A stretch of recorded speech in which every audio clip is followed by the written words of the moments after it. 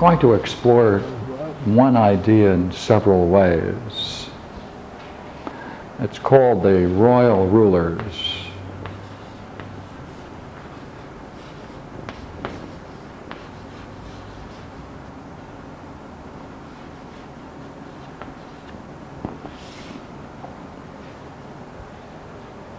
Very curious idea.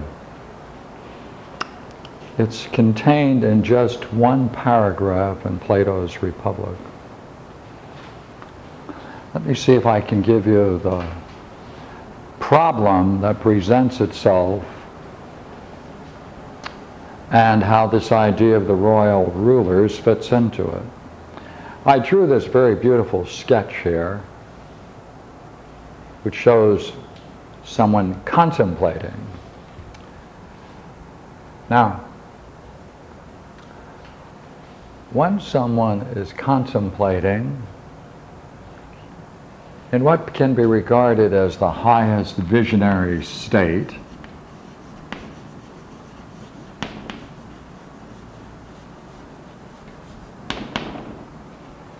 it is said to be a transforming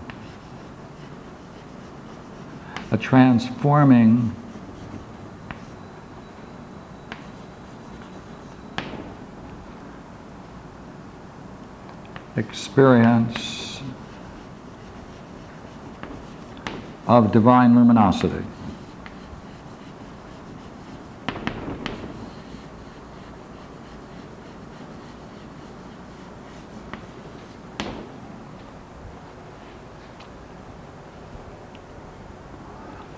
Plato says to reach this takes great toil. And my steps here are designed to lead to that state. Now, two things are possible. One can gain that state of mind because it is mind that's being experienced. And it can be episodic. It can occur quite spontaneously without any training. That happened with Burke, who wrote The Cosmic Consciousness. Or it can happen to a different number of people. So this can occur once, twice, right, 3 times. But then, through a certain kind of discipline, one can enter into it again and again.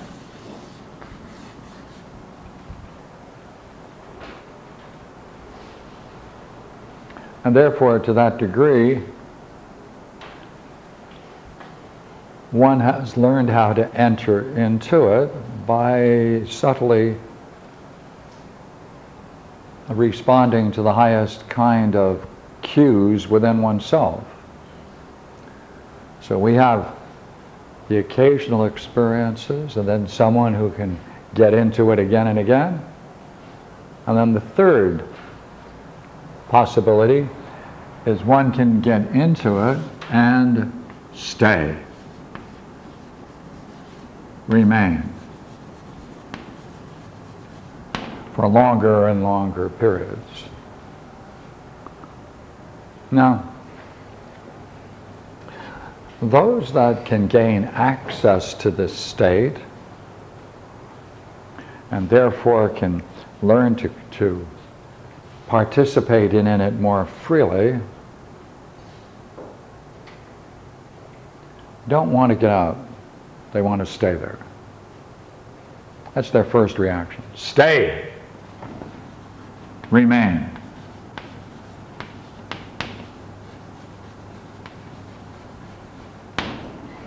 And they have no interest in leaving that state. And as a consequence from that kind of exalted state, they have a kind of, they look down at the rest of us with a certain kind of pity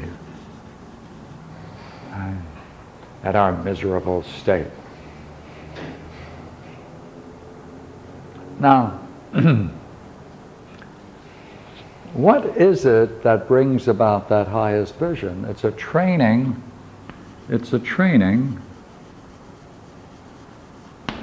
of what Plato calls the pilot of the soul. Hindus call it the third eye. It's training the inner mind, sometimes called nous.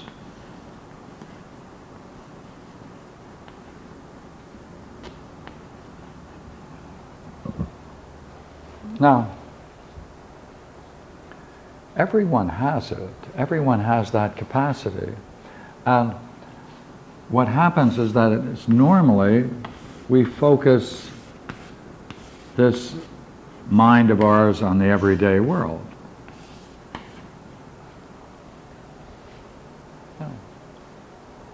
And the whole art of Plato is not to put vision in the mind, it already is there. It's simply to direct it, to turn it away from this, what he calls our everyday world of becoming, sometimes called the world of appearances, and simply refocus it on itself. That's called the intelligible. That's called the intelligible.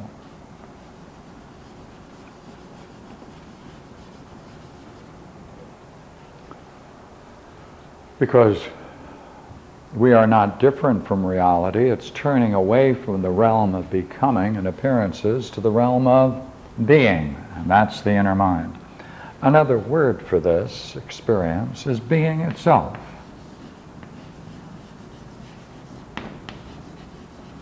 And it's experienced as the most brilliant light of being. Now, to turn from this to that takes a kind of special way of detaching. See, it's a detaching from this and focusing here. It's detaching from here. Right. Right. And it reverses, you see. It reverses. It returns. In Korean and Chinese Buddhism, this is sometimes called starving. Starving one's interest in the everyday world. Now,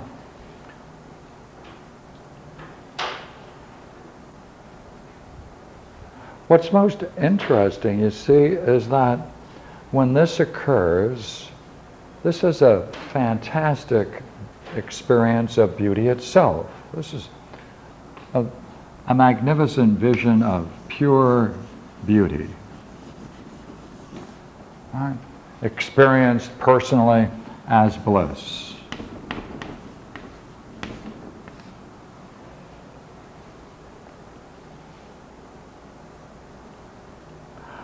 And the whole object of Plato's Republic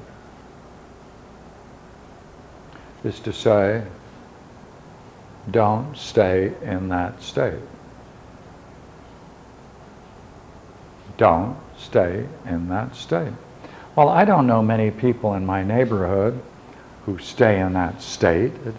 He must have lived in a really great time, because he wrote a whole book about, hey, don't stay in that state. So evidently it must have been an interesting problem for Athenians in the 5th century.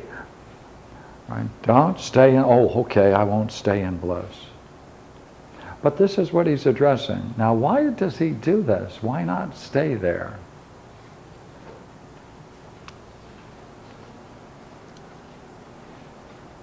Because he has one idea that makes, I think, Plato, makes him so unusual. And I'm going to express it in terms of the symposium for a moment. The whole symposium is governed by basically a very simple analogy.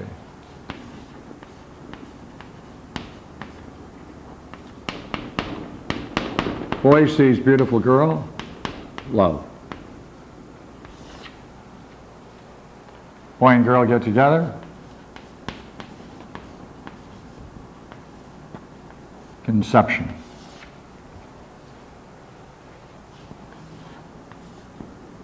Girl is pregnant.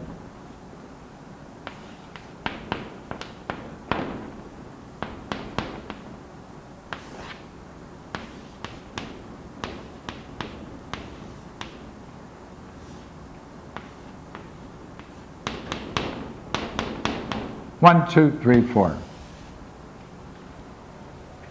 Now he uses this, and he's going to develop this on another level, the level of the mind. He's saying the mind, which he calls soul, we can use the word soul, and there's a soul, it is attracted to beauty.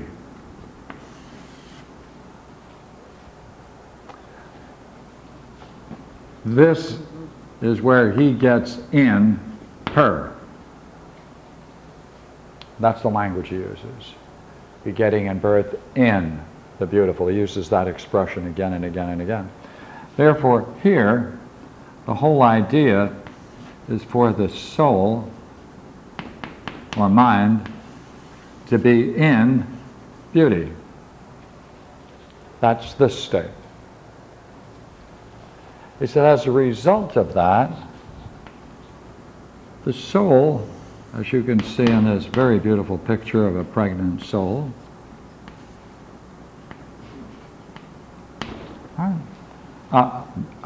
my gosh. There's a pregnant soul. There's something that must be born out of that experience. Something has to come to birth and be nurtured. See, it must be something that's coming, must be nurtured, must be developed. And the word that Plato uses to describe that birth of the soul is excellence. Aletheia. That there is a certain kind of excellence that one wants to achieve, must achieve, from the experience of beauty. Or one's impotent. There has to be something higher than this.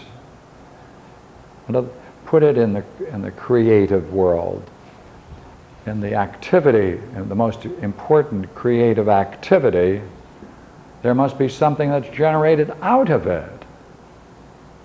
There has to be some excellence that emerges out of that. That's the whole point of Platonic thought. And it must take the form of an excellence. So this, you see,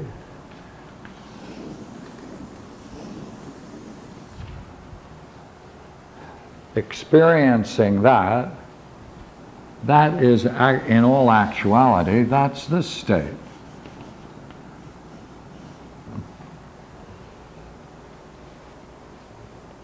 To stay in that state means, therefore, that you are enjoying that state, but nothing comes out of it, nothing emerges. There's no creative activity. This has to develop. From this, one becomes involved in the need to produce, to create. That's the model. And the thing that must be created must be of a high degree of excellence. You know what that means? That means there is something greater than this. Or it would be quite content to stay here. Now, one of the great dilemmas is that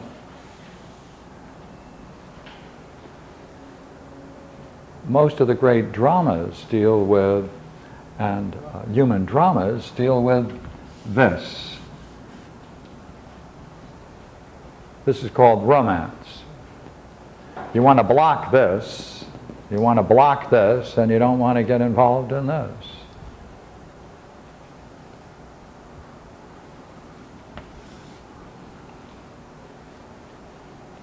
That is to say, people want to stay in this state. But there's got to be something that emerges from that experience. That's what Plato's saying. Don't stay there. Don't stay here. You're missing the fact that something should emerge. There should be some kind of conception that comes out of that kind of, or any kind of intense relationship. There has to be something that comes out of it. Something has to emerge from it. And the key word he uses, it's not enough that there must be something born from that, but once that excellence is born, it has to be nurtured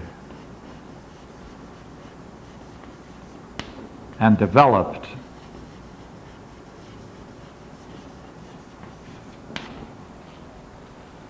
That's the way he presents it in the symposium. So that this is not sufficient, as magnificent and as blissful as it is. Now, if people can stay in this state only for a certain period of time, and the whole point that he makes is that this state that we're calling the conception, this state, one has to learn to endure it. There has to be some endurance.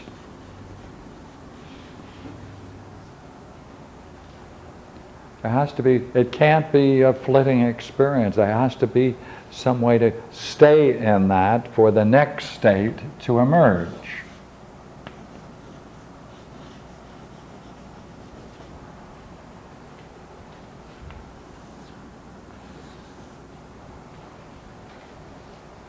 And the biggest thing is that this takes a certain degree of strength and development to endure such an extreme blissful state, whether it's here or here.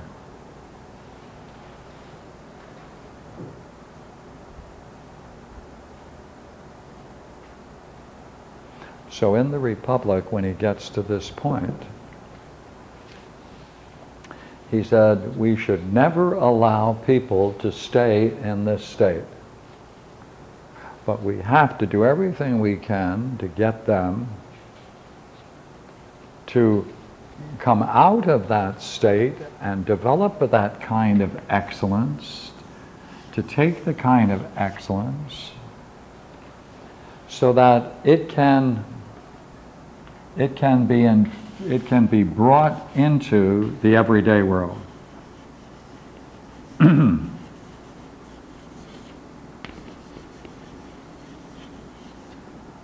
That's the goal.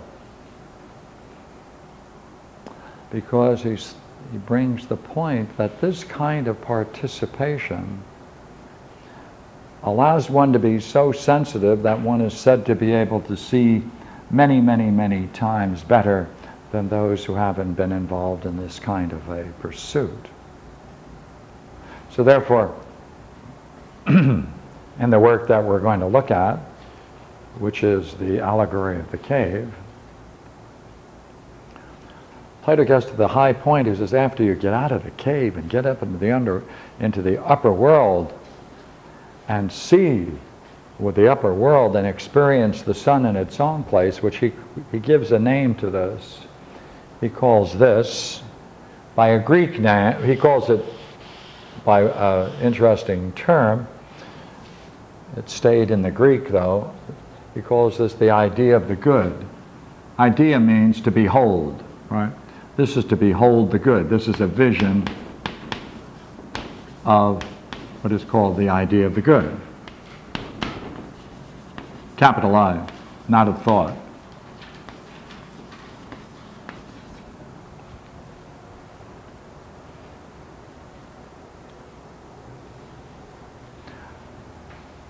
So what we have is a cave-like existence which people are into since their birth, and they take the shadows on the wall of the cave to be their reality. They can't turn, they're fettered, and they must only look ahead. And the shadows that are cast by a fire upward behind them cast light, and so it creates shadows, because between the fire and these people who are called prisoners, there's a raised wall where men carry objects on their heads, and these objects on their head from the projected light causes the shadows on the wall of the cave, and this is our existence. We take this to be our reality, what he calls the realm of appearances. The whole goal then is to get out of here and take a look at the upper world, right? To see the upper world the way it really is. It's so difficult to do that. You have to first, after great difficulty, make this ascent and learn how to see in the upper world by looking at things that are visible by the night, stars, moon, objects in reflected ponds, so we can sharpen our vision. So finally, we can then see the sun during the day and all the objects that are visible to it. That's this. That's this. Now look here. It should end there, but he says, no, no, no, no. They must now return back into the cave. They must return back into the cave and bring about that kind of excellence they've enjoyed in that upper world, and now they have to nurture it, develop it, and share it. And he has a magnificent quote, I think one of the finest quotes from Homer. He said, when you think about someone doing this, he said, he quotes from the Odyssey at this point, and he said, I would much prefer to be the poorest slave to a landless lord than to be the master of all the dead that lie here. So I said, I'd rather do anything than to do that, right? Anything. But, right, it's his task to do that, to bring back the result of this so that this world can be infused with a higher vision.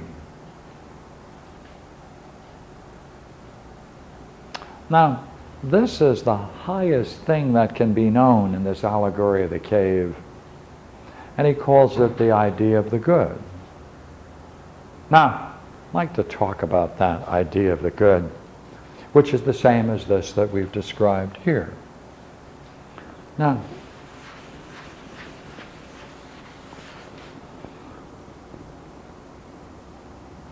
what he says is that, look here, you're really talking about two stories. This is the allegory.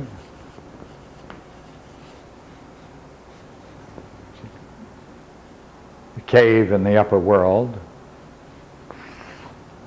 And this is that to which it relates. So here we have the existence in the cave. And this, he says, this whole realm is cave-like. He says, actually, it's like being habituated into a prison. Right? You learn to live within it. He said, this is really the world of sight.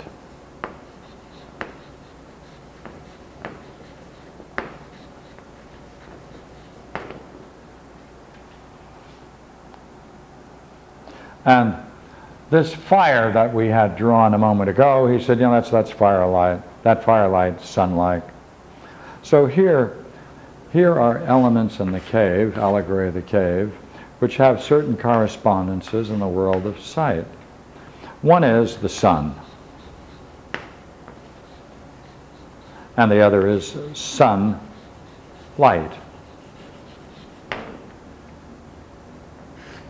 And then there are the objects made visible by the sunlight.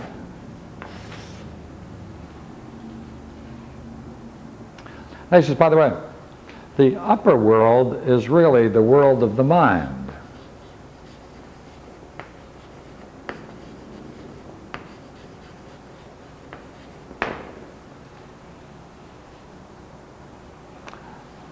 But you see, in the allegory, the highest thing in the allegory is in the allegory, there's the sun in the allegory. That's equivalent to what we called there, the idea of the good.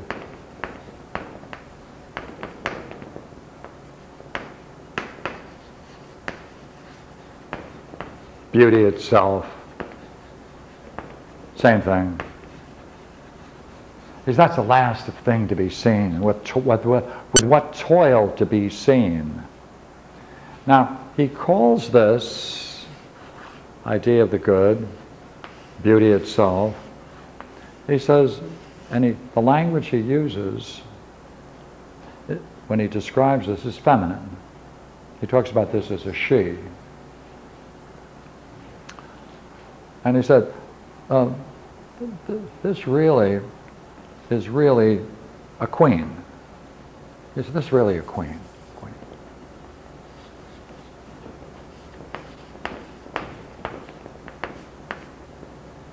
This is really a queen. That's really a queen.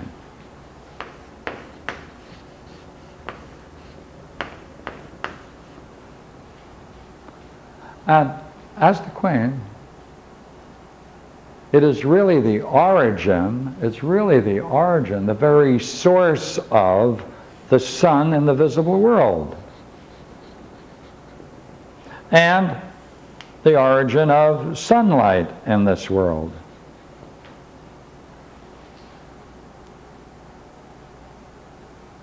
That's, he's saying, this divine luminosity, he said, once experienced, you can infer what that is. That's the cause of the sun in the visible world and sunlight.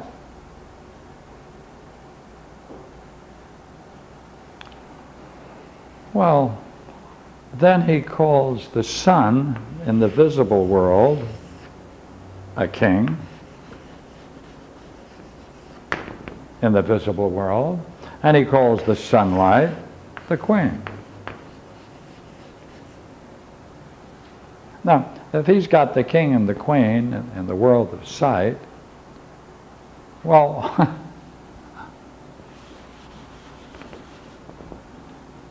there's something lopsided. Here's a king and queen. He's only got a queen in the intelligible world. Because above the intelligible world, there is the good itself. And that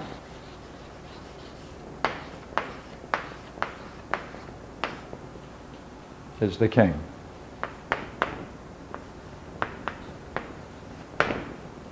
So you have a king and queen in the upper world, king and queen in the visible world.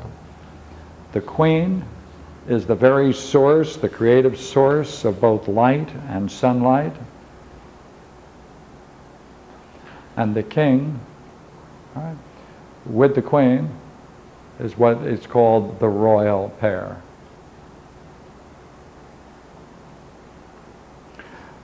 Therefore, this joining of this royal couple in some way, she has produced these which stand, as it were, her children. That's the creative aspect. The whole visible world, therefore, is nothing other than the creativity implicit in this vision. It's not impotent. It's the source, therefore, of our own world and the sun and sunlight. Therefore, it's called the divine couple, the divine rulers, or the royal rulers. Now, that's a very interesting idea, but Plato doesn't do this. What he does is he hints at it. He gives you the pieces you need to put it together. And so I'd like to read you two different translations, and you will see by looking at it in this way that he requires you to put it together. You have to make the connections. What is that like? You then have to turn and consider the whole thing and see how it fits together, right? And then you have to use the mind to see whether you can then see the connections, because in seeing the connections you are then creating links between these and using the mind in a very curious way. And the name he gives to that curious way of using the mind, it's a common word, but he uses it only for this kind of work, and he calls it understanding. He says this is really understanding. Not what we call understanding in the world of sight and the things of sight. Using the mind this way, that's understanding. So let me just read you this section, and we can have a little fun with it.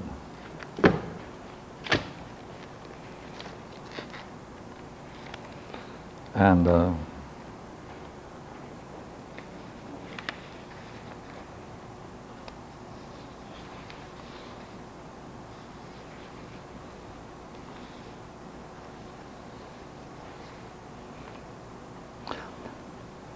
after he details what we might call the geography of the allegory of the cave in the upper world, by stating what's in it and how to make divisions within it,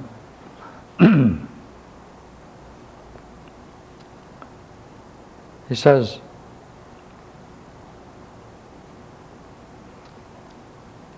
that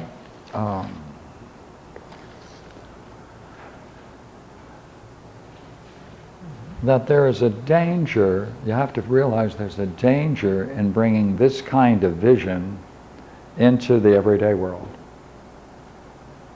And I'd like to introduce you to that so I can make the transition to this. Now, he has the person now up in the upper world, just as we described it, and now he's coming back down into the cave.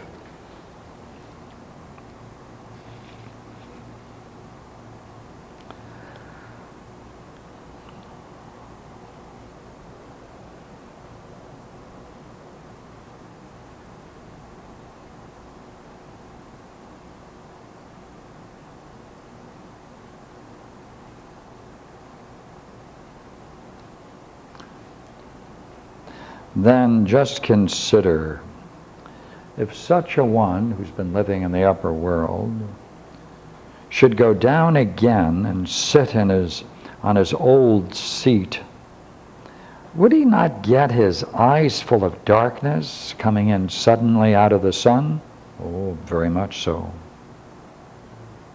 And if he should have to compete with those who have been always prisoners, by laying down the law about those shadows, while he was blinking before his eyes were settled down, and it would take a long time to get used to things, wouldn't everyone laugh at him and say that he had spoiled his eyesight by going up there, and it was not worthwhile so much as to try to go up, considering his condition?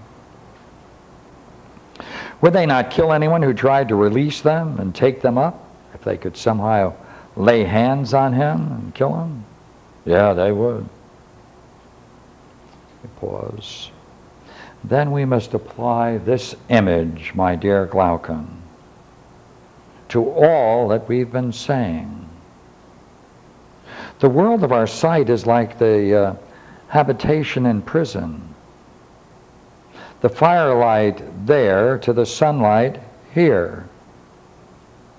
The ascent and view of the upper world is the rising of the soul into the world of mind.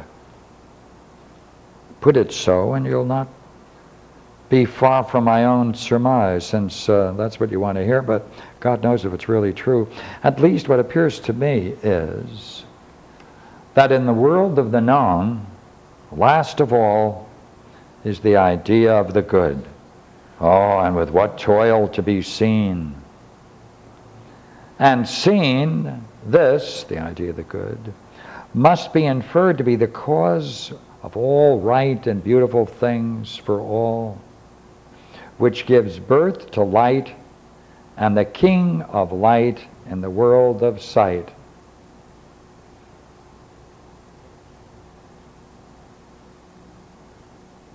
Right, gives birth to light and the king of light in the world of sight. And in the world of mind, herself, the queen, produces truth and reason. And she must be seen by one who is to act with reason publicly and privately.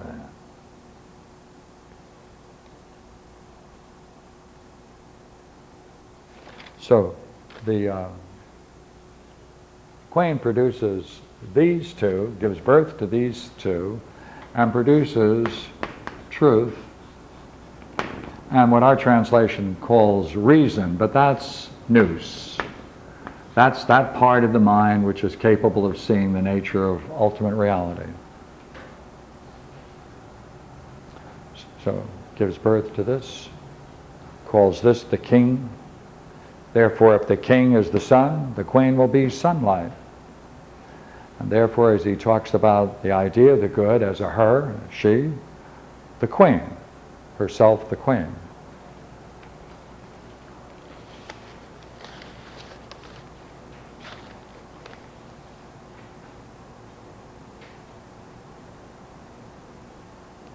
And she herself, the queen, produces truth and reason.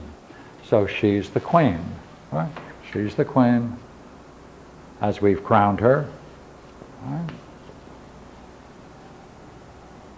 Now, he says now, that's not what you must do now, is catch sight of this, the highest.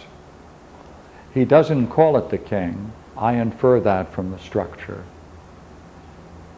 Right? So that you have to do some work. He calls the sun the king. He calls this the most brilliant light of being the queen, and therefore the king is married to the queen, and the sun stands to sunlight, as here the good stands to the idea of the good. Now, what does that mean? That means there's a state of mind superior to this. Vastly superior to this in the image of the king and the queen. But they together are a royal pair. What does that mean?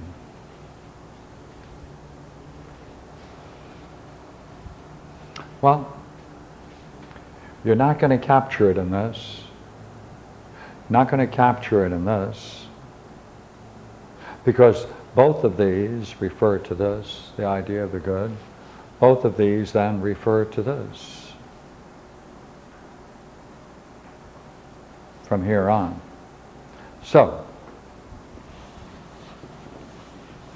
let's take it off.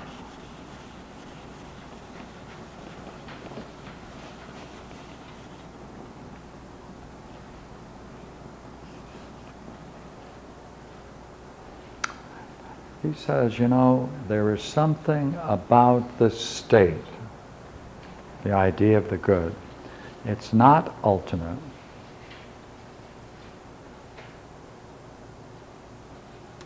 It's not ultimate because there is something that must be born from that and nurtured and developed. There is a certain kind of excellence that must emerge from it.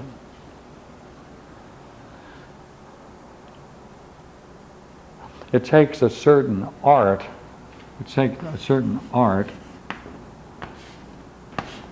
to both gain a vision of this beauty itself, as well as to develop and nurture this excellence that has emerged from it.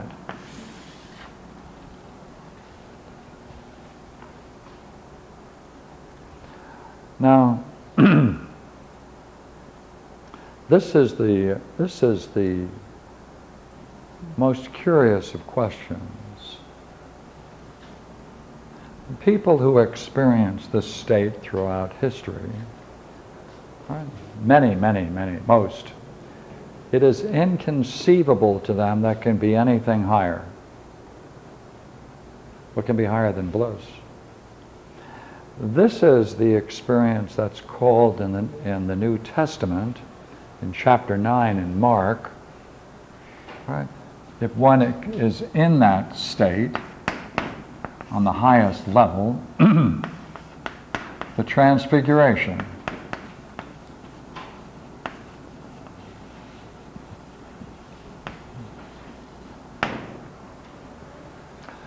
Jesus goes up in the mountain, and he is transfigured in this divine luminosity. Out of the divine luminosity emerges Moses and Elijah. The word they use to describe that experience is called the glory.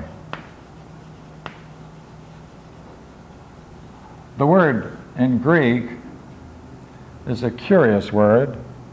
It's a doxe, which means appearance, sometimes opinion, sometimes presence, a presence, an appearance.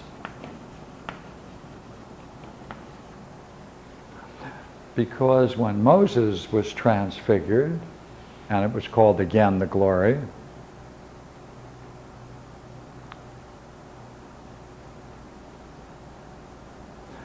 God tells Moses to build the tabernacle.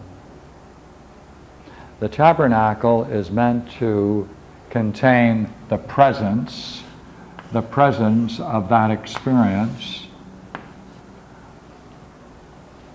Therefore, the tabernacle is the presence of God. Therefore, this divine luminosity is the presence or the appearance of God.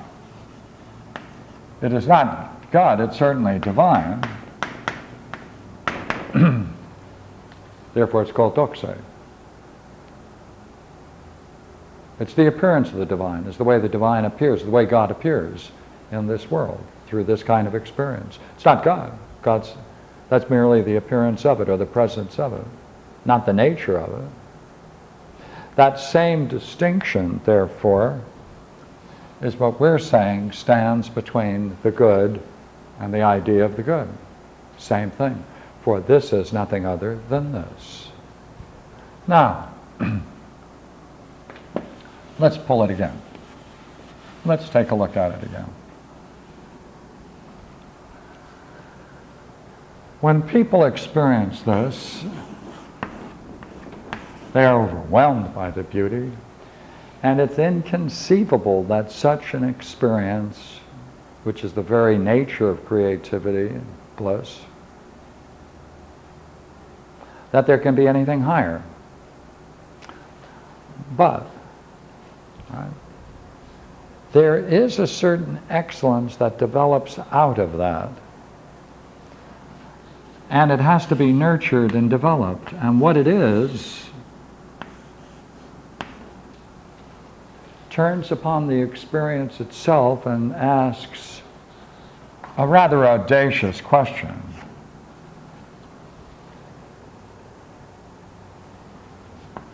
What, in heaven's name, right? What could possibly be the source of that?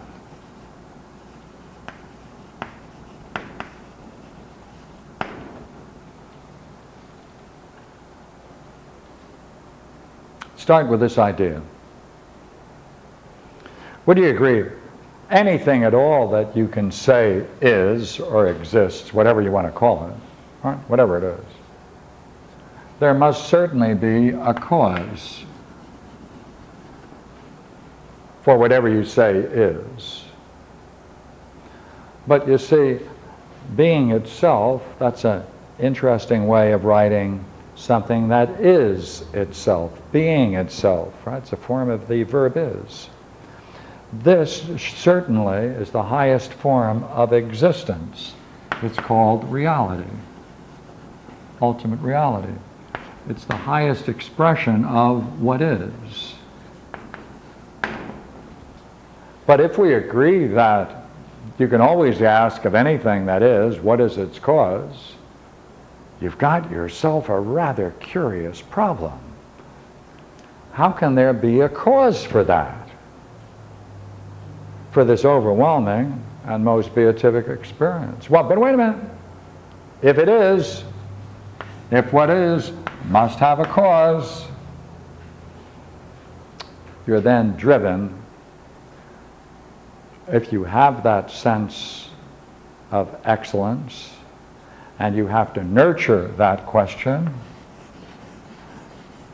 and you have to develop it to see where in heaven's name that goes.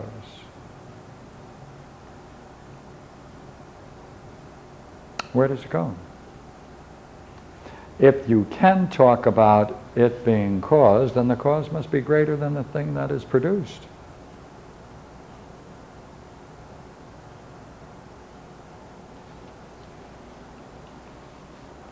In what way can you talk about something causing it? Must not it also exist? If it causes something, must not it exist?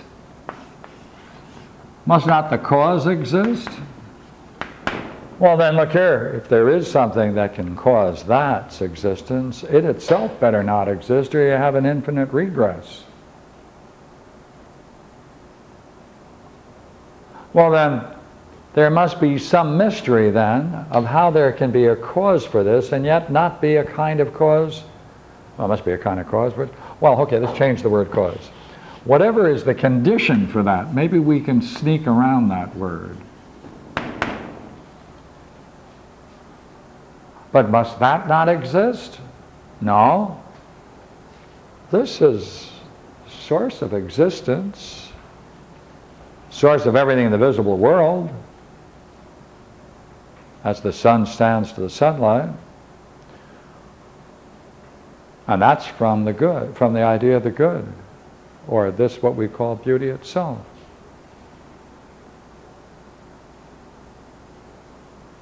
But this has a beginning, middle, and end. It has a beginning, right? Has an end. Must have a middle point. Well, anything that has a beginning, middle, and end is a thing that exists, state of mind that exists.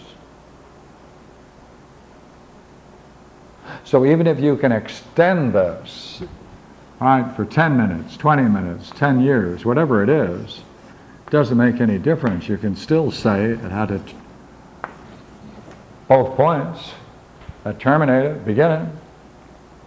Therefore, you can talk about it as something. Must have a cause or the condition for being. And that must be higher. Well, the kind of reasoning that we are going to have to develop in order to deal with that issue is called, in Plato, the dialectic.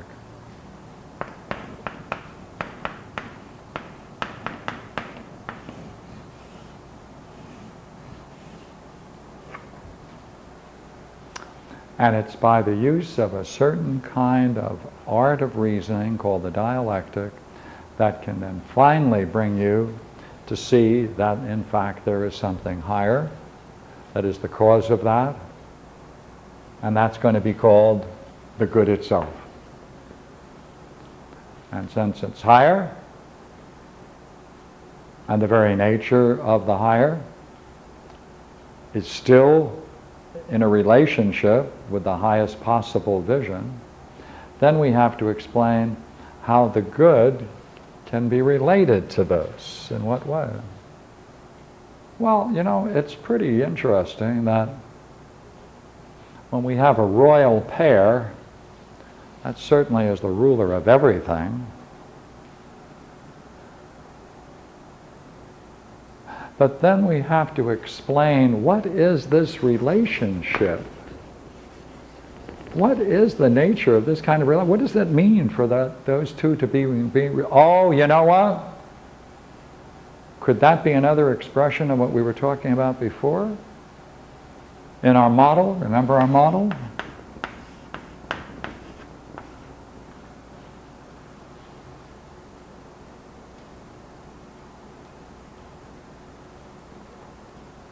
There's going to be a problem here of talking about the nature of the good itself, which goes beyond the idea of the good, which again we're calling the queen.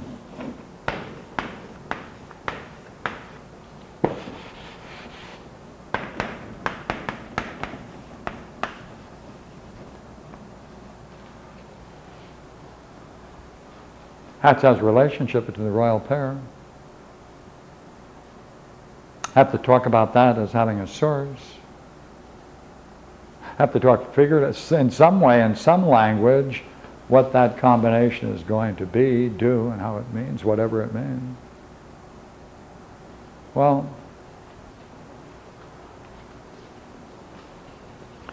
what I like about it is that the idea of the dialectic moving from the idea of the good to the good is the subject of our talk on the 27th of October. And that's what I decided to do. Give you the problem, and that's what we'll explore on the 27th.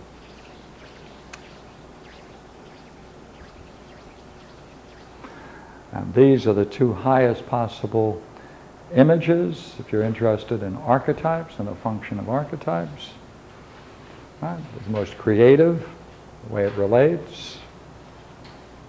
So, what would you like to ask about this strange talk?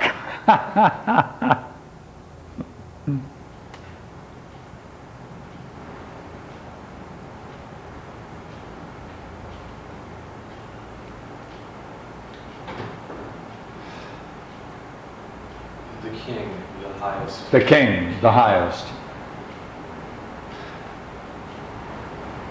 So if we when you look at the phrase ousia, being, pure being, is that ballpark for this king? Got to go above that. Higher than ousia, being, pure being? See, this turning upon itself, which we pictured before, right? That's still something turning upon itself at the very nature of being. So it's above that. So are we saying that the nature of being is something that is very staid? No. Dynamic. But we're saying there's something higher than the nature of being. Yeah.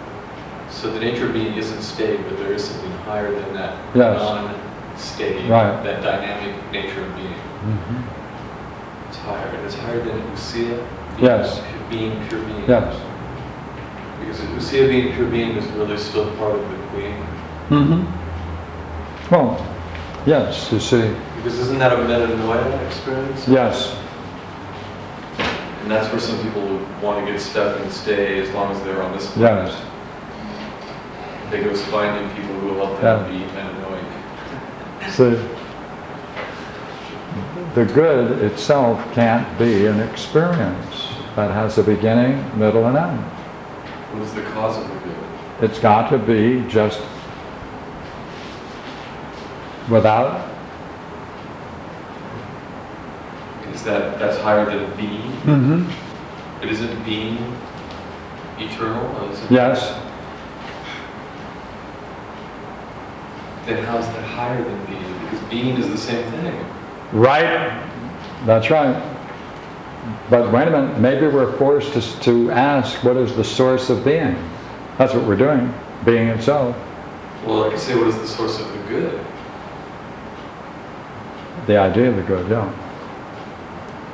If whatever is, whatever you can describe is something, therefore, that exists.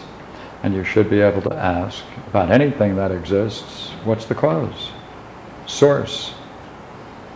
So does the good not exist? Must be beyond those very ideas.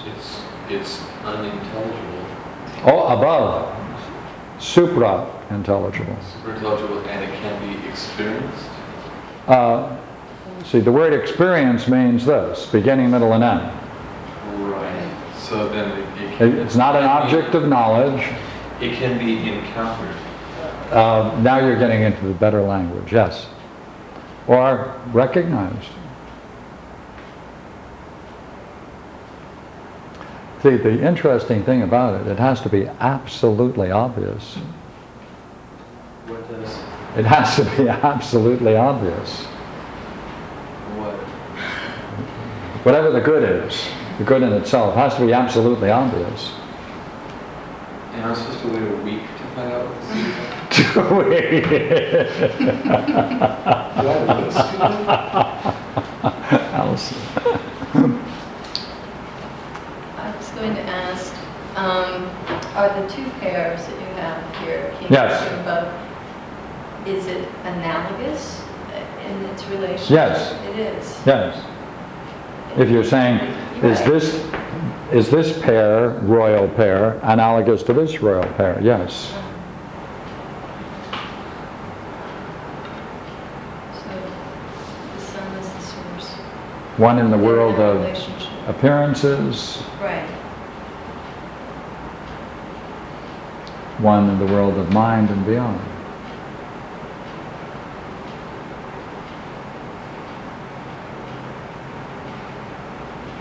It kind of stretches, boggles the mind a bit, doesn't it? Let me give you just one nice quote about this very issue, all right? I shall do it. This, of course, comes at the end of Book 6.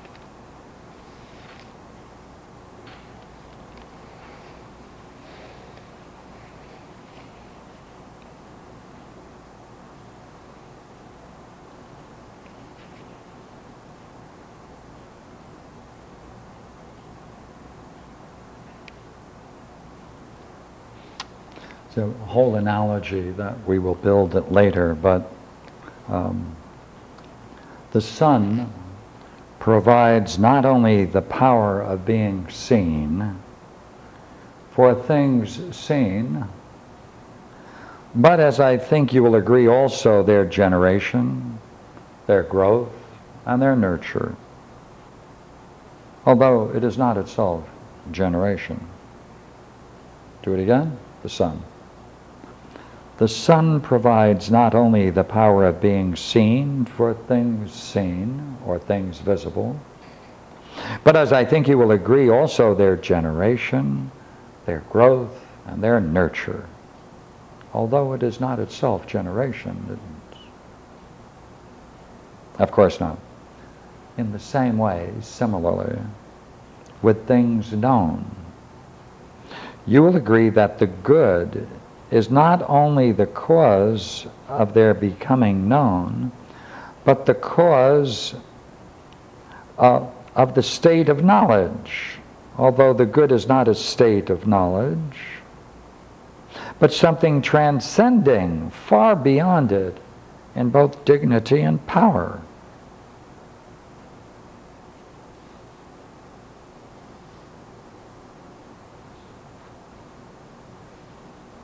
And an interesting footnote.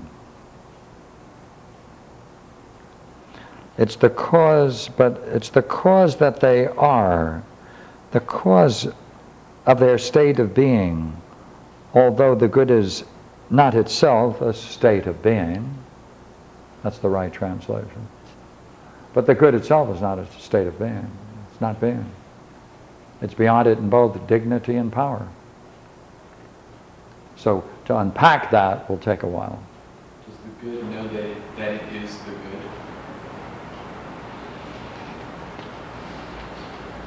It's beyond knowledge. It has to be higher than knowledge. Higher than knowledge. Right. It is not itself a state of knowledge. It has to be beyond knowledge. Well, this is where we're going.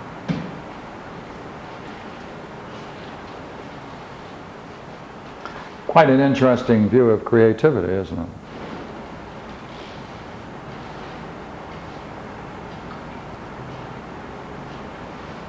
The whole cosmos, the entire thing, is an outpouring of creativity. Yeah, I thought you'd like that. Yeah. Thank you. Thank you, guys.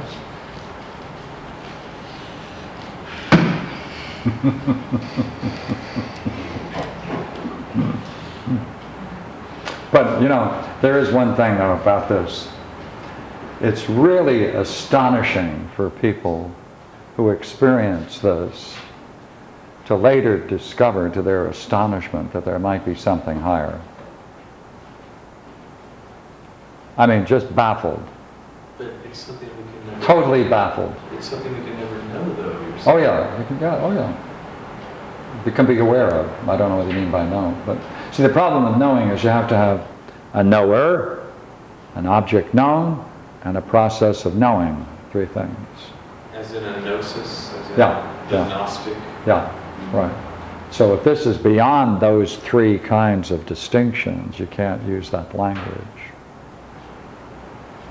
But many cultures who hold this to be the very highest are very much upset when someone comes along with a dialectic and points out that there's something higher than this. This is Satchitananda, being bliss in consciousness.